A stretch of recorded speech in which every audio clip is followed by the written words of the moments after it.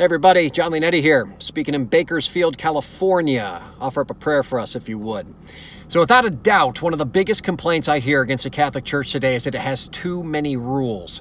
I hear it constantly. John, I'm spiritual but not religious. I don't want to be bound by all those constricting and confining rules that the Catholic Church has. Maybe you've said the same thing. But my response, friends, is always the same every time.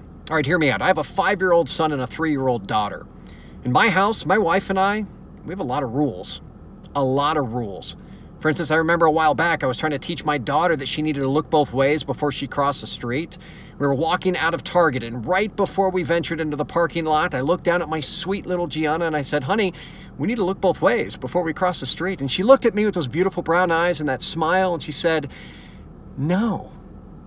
And I said, well, this isn't up for negotiation. We're either going to look both ways or we're not crossing.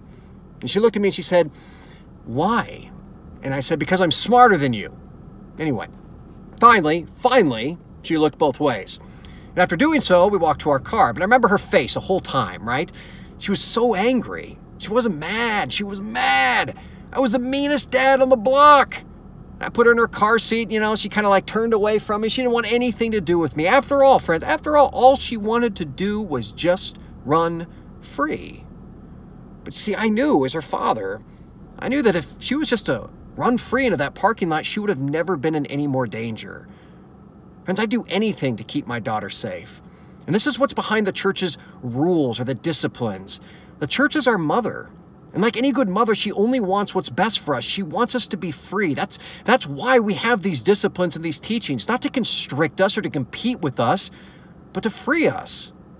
I'll leave you with this, friends, and I'll paraphrase it from St. John Paul II, whose feast we just celebrated. He said, freedom, true freedom, is not doing whatever we want. True freedom, friends, is having the right to do what we ought. True freedom can only be found in the good. So take a step back, look deeply into these long-held teachings of the Catholic Church, and walk free. Pray for me, friends, and I'll be praying for you.